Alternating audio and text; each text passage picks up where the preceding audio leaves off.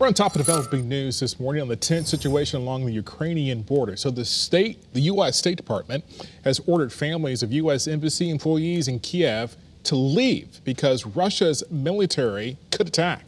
Channel 3 Eyewitness News reporter Marcy Jones joins us live now from the newsroom. She has been closely monitoring the situations for us since the weekend. So where are we at right now, Marcy?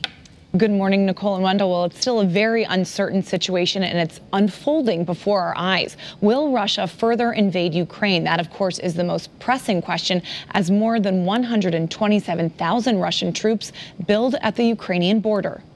Vladimir Putin's goal is to keep Ukraine from making common cause with the democracies of Europe.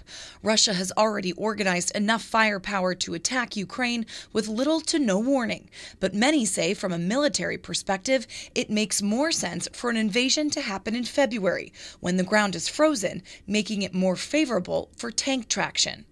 U.S. officials have issued warnings that an invasion could be imminent.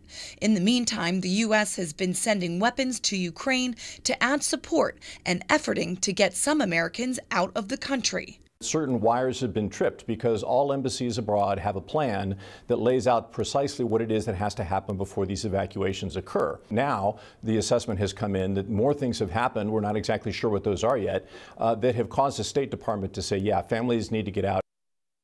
The White House released a statement in part saying President Biden again affirmed that should Russia further invade Ukraine, the U.S. will impose swift and severe consequences on Russia with our allies and partners.